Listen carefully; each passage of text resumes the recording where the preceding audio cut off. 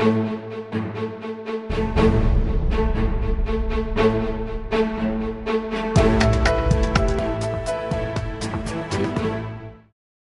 and welcome to EdSpace, where we discuss some of the week's top headlines with Mint's editor, Sukumar Ranganathan. Welcome to the show, Sukumar. Sukumar, first off, Gujarat elections. 13th of December, we had the first phase of polling. Narendra Modi is expected to come back by all counts. But there are certain things which could play spoilers. For example, Keshubhai Patel's new party. How do you look at how the things are going to work out for Modi? See, we first have to look at the numbers. The numbers are, I think the final turnout numbers are now, and it's around 70%, which is huge by any stretch of the imagination. It was under 60% in the last elections. I think it was around 57%. Now, traditionally, higher the turnout, the incumbent government doesn't really do well.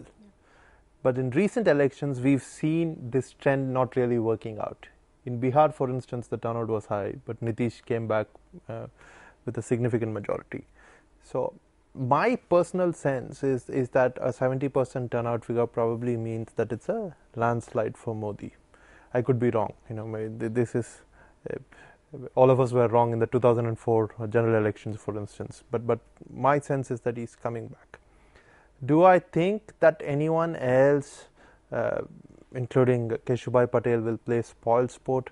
I think they may eat a little bit into the vote share, but I'm not so sure that they're going to act as spoilers. Again, it's interesting, you should ask this question, because despite being one of the most covered state elections, I think the intensity of extreme views that we've seen, because the unfortunate thing is Narendra Modi is the kind of figure who he evokes extreme responses, and there is no balanced coverage if you look at it. So the people who admire Narendra Modi believe that he can walk on water, and the people who don't believe that he is responsible for all the world's ills leave around Gujarat's ills. So I don't think there is that objective balanced coverage that needs to be there. So for people outside the state, and indeed for many people inside the state, it's an opaque kind of phenomenon. You don't know what exactly to believe. But my sense is that he will come back with a significant majority. I'm not so sure about these the things that are being said about eye on Delhi and playing a central role and all that. The last time a regional leader of any stature came close to becoming prime minister was, I think Jyoti Basu. And Jyoti Basu was nixed, right? So Devagowda, of course, did, but that was because it was a marriage of convenience. It was a government which had so many different constituents that they needed someone whom everyone didn't dislike all that much. I don't think it was a positive kind of thing. So we'll have to wait and see. But I have a feeling that he will win this election very easily. Staying with the BJP, this week in Parliament, we saw the BJP, raising the issue of Walmart lobbying. The question was basically whether any Indians or Indian companies got money. That Walmart gave money to US companies or US lawmakers, etc., etc. That's a different issue. Lobbying is legal there. Do you see this as a storm in the teacup where India is concerned, and the way the issue was raised in Parliament, was it something totally not required? I think it was, my sense is it was a case of a party which is still very, very bitter from the loss of vote and loss of face last week, because however much you can say how you took the moral high ground and you had de jure winners and all, the fact is you lost the vote. The government got its FDI vote through, and I think the BJP was just being a very, very bitter loser, because here are the facts of the case. The facts of the case is, according to Walmart's own admission, in keeping with American legislation, it spent a certain sum of money lobbying lawmakers in the US regarding its global operations. These could concern operations in India, but these are people in the US who are being lobbied, right? Not Indian lawmakers, US lawmakers, and that's very explicit. The other thing, which is a little unrelated, is the fact that under the US Anti-Corruption Act, which expands to, which also includes companies and their foreign subsidiaries and other things, there are 5 Walmart India executives who have been suspended regarding some illegal payments that have been made by the company in India. So there's one issue here, there's another issue there. I think what BJP has done is to cleverly link them in some way and to make a lot of noise about it. Entirely acceptable on a political platform, entirely acceptable when you're in an election meeting. I'm not so sure it's acceptable in Parliament. You can't. Parliament is supposed to be about reason and not rhetoric. But I just think the BJP decided it wanted to disrupt the House, so they went out and disrupted the House. The unfortunate thing is the government, I don't think, really has an option. It wants to get lots of work done in this session of Parliament, and a lot is hanging on it. So they finally said, we'll do a probe, we'll have a retired judge, but what's the probe going to find?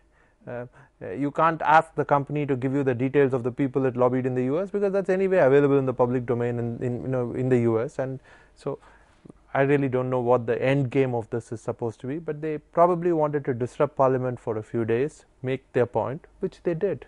Sour grapes. But if that's the level to which political discourse and debate in this country has degenerated, then so be it. There's very little that we can do about it.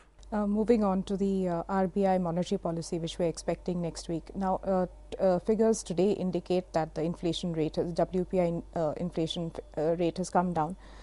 Do you see an interest rate cut? Because a lot of analysts are saying, no, this is not happening. But do you see that happening? See, I've said this before, and we've written on this before. There's of course the Mint philosophy, and there's my own views. The Mint philosophy is that there should be no rate cut. The reason being, if you look at indicators in the economy, we're still not there yet. My own sense is that if you were to look at it from a very, very purist perspective, as an economist, and you look at it, you can't argue in favor of a rate cut because the indicators are not there. But if you take a slightly broader picture, a slightly more pragmatic picture, I think the government has begun to do its thing. Not everything, but it's beginning to make the right kind of noises. They messed up very badly since 2004 and more so since 2009 when they came back to power. Much of the current crisis is their doing. A little bit of it is due to global factors, but much of it is their doing. The fact that the economy has slowed down, I would blame the UPA strongly for that.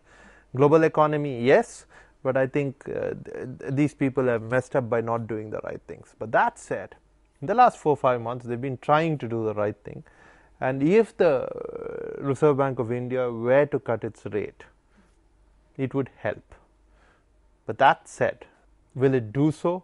I'm not so sure, because what is Reserve Bank going to do? It's going to look at, one of the things, for instance, that it will look at is government debt. And this year is fine, but next year I think you have to pay around 95,000 crore of government debt, which has to be paid, of debt that needs to be paid back. And every year after that, it's a significant sum of money that needs to be paid back. And you have to get a way around this structural imbalance that is there. If RBI looks at it from that point of view, we shouldn't be expecting anything at all.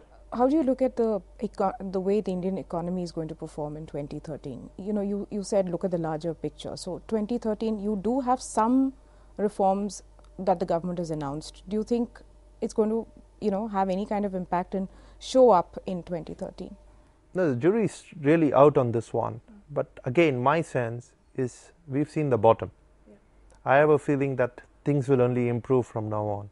So next year, on a consolidated basis, irrespective of how we do this year, I think we'll quite easily do between 75 basis points, that is 0.75 percentage points, to 1.5 percentage points higher than what we do this year. So pick a number for this year, let's say 5.5. You could do up to 7 next year. You could do at least 6.25 next year. So, it will definitely go up. But I think next year, which is 13-14, will be much better than 12-13. This is the bottom.